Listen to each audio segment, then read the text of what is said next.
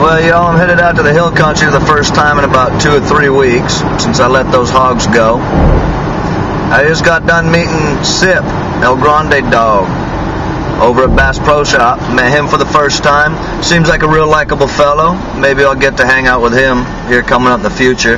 Should be taking him fishing, so haven't done any of that lately either. Anyway, throw him your subs, folks. He's got a monster axis buck he's getting ready to hunt. You don't want to miss that. Check him out, El Grande dog. Check this flower out, y'all. I found when I hunted Rock Springs that this little flower is something like a wild onion. It has a bulb on the bottom. And I actually ate one time, and it's very, very alkaline taste. You'll taste it for hours afterwards. I spit it out. But the hogs love them.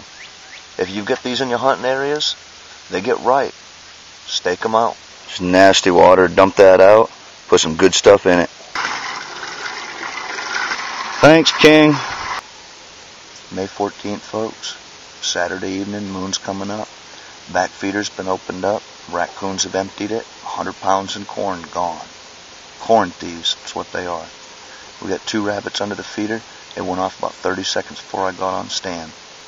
Got my 223 Hoya sitting on stand, nice and comfortable in my chair. Is going to kick my feet up and relax. That's what you call a 10 million candle power spotlight. See the rabbit? Alright, y'all, those hogs made a fool out of me last night. Looks like they're starting to come in right at sundown and sun up.